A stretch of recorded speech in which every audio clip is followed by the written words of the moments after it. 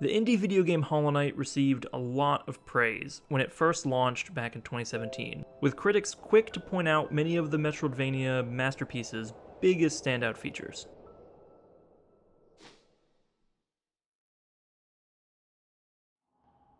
Admiration for the game is primarily focused around both Hollow Knight's better than good, it's great gameplay, and the game's beautifully realized world, Hallownest. Both of these halves of the video game whole, gameplay and world, are very well crafted. Hollow Knight's gameplay is excellently backed by tight, responsive combat, a wealth of well-designed enemies to fight, and both unique and familiar gameplay systems. Namely, Hollow Knight's combat charm system, and its somewhat punishing death recovery system that feels oddly familiar. This amazing gameplay is set within the world of Hallownest, a sprawling map full of distinct, interconnected areas that can be explored by players, for the most part, at their discretion, meaning that different players can complete areas, meet characters, and fight bosses in completely different orders, or even miss entire sections of the game. Not to mention that the world is beautifully realized, thanks to Team Cherry's excellent art direction, attention to detail, and transportive musical score. But again, most of these points have already been made, and there are already some very good deep dives about Hollow Knight's complete package by channels like Game Maker's Toolkit, and I would recommend checking those out if you are curious. Despite everything that has already been said about Hollow Knight by games media and others, I still want to praise it more. Because I love this game so much, I decided to create this video to highlight one aspect of Hollow Knight where I still don't think Team Cherry gets enough credit. Voice acting.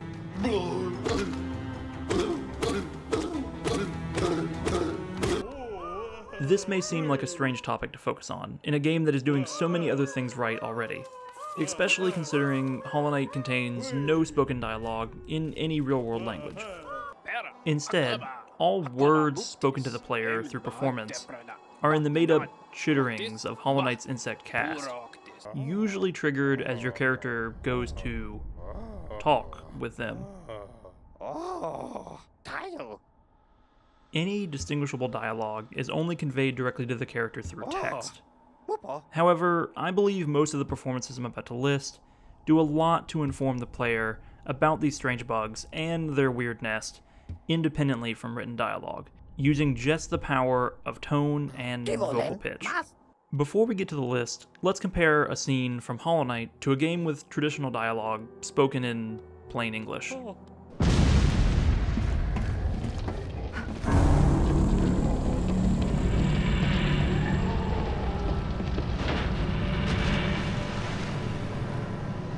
Bitch can't even swim.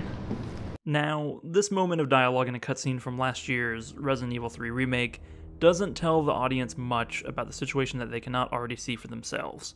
Nemesis, the big blob of flesh that just jumped into the river, does in fact appear not to be able to swim.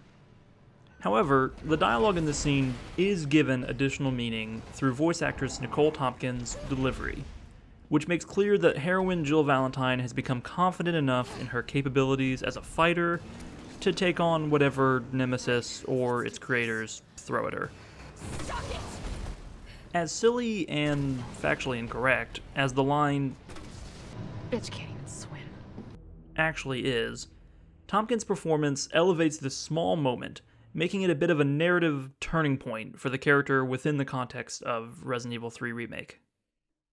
It is in this line, and the fight after its delivery, where the hunted, Jill, becomes the hunter, a dynamic that plays out throughout the rest of the game. Now, let's see what Hollow Knight voice actress Vicky Pellin can do with only her performance to establish the merchant character Iselda in Hollow Knight dialogue-free. Bapanada. I don't know about everybody else, but I love that quick, indistinguishable line Bapanada. so much. Even though I have no idea what Bapanada means, I can immediately get a sense of what Iselda is all about.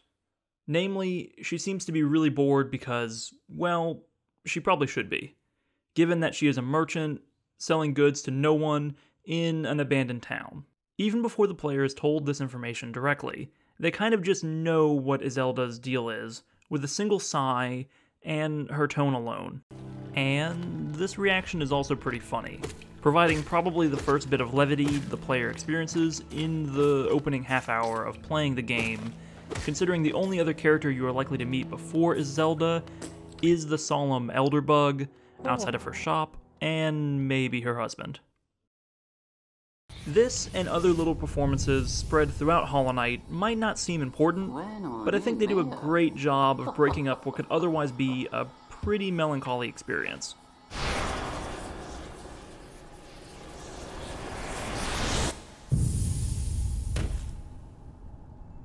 Hollow Knight, on paper, has a very dark premise. You, the player, are controlling this mute bug skull thing that straddles the line between cute and creepy. You're also exploring a kingdom that has long since gone to ruin, and fighting its inhabitants who have also gone to ruin mentally. Fortunately, this depressing journey through Bug Chernobyl is occasionally interrupted, sometimes hilariously, by the 10 best performances I'm about to list. Number 10. Cornifer. A lot of time in Hollow Knight is spent feeling your way around a newly discovered area you have no idea how to navigate. This experience can be quite stressful, especially in some of Hollow Knight's tougher areas, where save point benches are few and far between. That is until you hear a small voice happily humming, accompanied by the sound of a quill scribbling on parchment. Conifer is a joy to find multiple times throughout the game, both mechanically on account of him selling the player a map of new areas, and because of his upbeat attitude. Number 9. The Grubs. In a similar way to Conifer, I like how the performance of the Grubs serves a real gameplay benefit in alerting the player to their presence. Sometimes, the sound of the grub is what tells the player there is an adorable secret nearby. Plus, the way they cheer at the night before returning home is a great reward on its own. Way more charming than a normal game collectible. Number 8. Tiso. I didn't know it was possible for a bug to sound condescending until I met Tiso on my first playthrough. The wandering naysayer reflects the difficulty of Hollow Knight. He enters Hollow Nest confidently and is quickly defeated. But even on death's door, Tiso still has time for a quick snide comment or two. Number 7. The Hunter. While most voices in the game are meant to reflect their character, the Hunter's gravelly speech, like his lair and appearance, is a misdirection.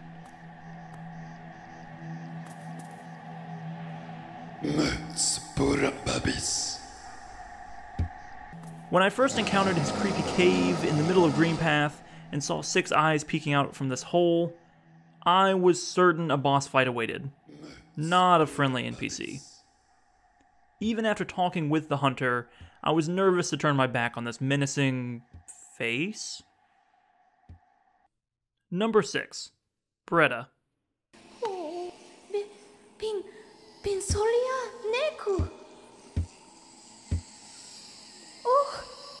Bretta is a character whose personality is largely defined by her little, involuntary noises.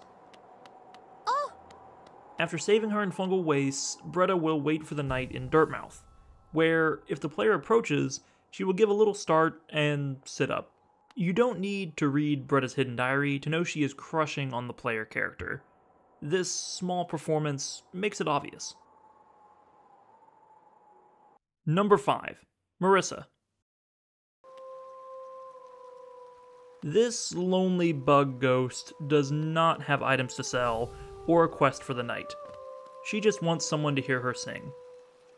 Marissa represents an aspect of Hollow Knight lacking in many games, but present in some of my favorites. Ambiance. Her song reflects how the player should feel about an area as moody as the City of Tears. It's not just sad, but longing for a different era that has already long faded. Marissa feels almost like a faded photograph brought to life. You don't have to be told that you were the first to hear her sing in ages through the written dialogue. You can hear it plenty in the performance. Number 4. The Dung Defender. Video game boss fights can feel very frustrating, and adding personality to a boss goes a long way in keeping a player engaged with a fight multiple tries in.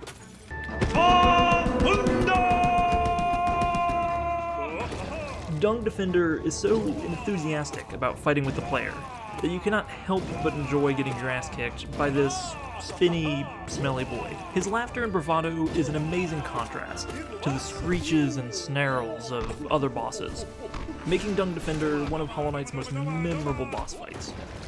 Number 3. Zote, the Mighty. Some rare creatures are so weak, so helpless, so inept, and so irritating that hunting them gives no pleasure.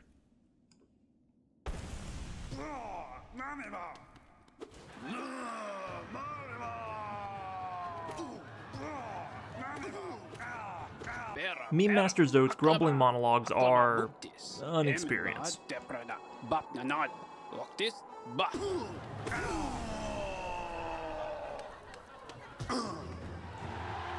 There is a reason why he is at the center of so much of Hollow Knight's greatest and silliest secrets.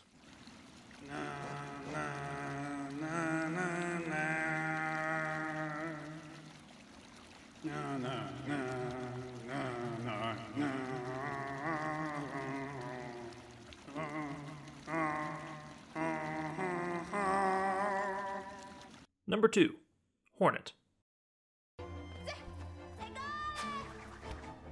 One of the few characters in this list not to be voiced by a developer, Hornet is given a lot of chances to talk with the character, both as a boss with distinct, if unintelligible callouts for her moves, and as a friendly NPC and ally.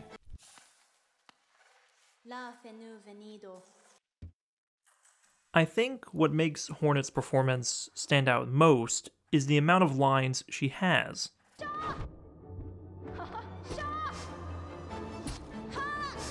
And how much the player has to pay attention to these lines to anticipate her next attack when fighting her boss form. Hornet, more than any other character in Hollow Knight, really does feel like she is speaking in a real language. Even if we, the players, can't understand it, we feel like we can. There were many other bugs that I wanted to include on this list, but for various reasons, they didn't make the cut. But I think this is a pretty solid list so far. All that's left is to crown a ruler of Hollow Knight voice acting. The character most brought to life with a deep, rich performance, and it's Zelda, obviously. Bapanada.